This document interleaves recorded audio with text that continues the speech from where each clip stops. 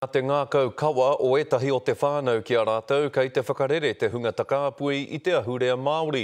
Koera te hua o te rangahau tohu kairangi a Elizabeth Kerekere, engari ai rā nei e tika ana tāna, anei rā a he takana. Kua rite tēnei roia ki te takahi i ngā tapu ai ki te kōti, kua rite hoki a kiritapu Alan ki ngā takahitanga o te ao, hei wahine takatāpui. I'm very comfortable in my skin, and that's a fortunate kind of gift that I've been given, namely by my kuia and my kaumātua. They gave me the permission to be me, and that was the culture and the tikanga that they set. Engari e ai ki ngā rangahau o Elizabeth Kerekere, kaore he pērā rawa te nui o te awhi o ngā tikanga Māori. E ai ki ngā rangahau o tana tā kutatanga, ko te noho takatāpuhi o te tangata, tētahi take e noho wehe ana rātau ki tō rātau taha Māori.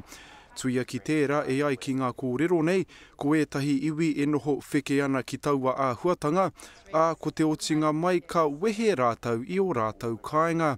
Engari e ai ki ētahi ahakoa ngā kūrakuraku e ahu ana tātou ki te aratika. Those that were takatāpui back in the 50s and 60s, it might have been very true within our whānau. We did have a lot leave, moved to the urban centres. And I think by my generation, our kuia, our kaumātua were very cognizant of the fact that they didn't want to lose any more of their ure. Ko tētahi o ngā take kua taupū te kaupapa nei ki mua i te arawaro o te motu, ko te ture e whakai ana kia mārena tahi te wahine ki te wahine, te tāne ki te tāne rānei. Nā te pire, nā te mima pāre mata o reipa Elizabeth Wall i Pīkau. Engari he mai tonu e koro pupu ana. I know that it's a huge factor for a lot of our young rangatahi. A ka kawe hoki aua taumahatanga ki te pare o whakamomori. Particularly for our Māori males, and our takatāpui Māori males are up there in the upper echelons of that. So it's a factor that can be very tricky for some of our people to navigate.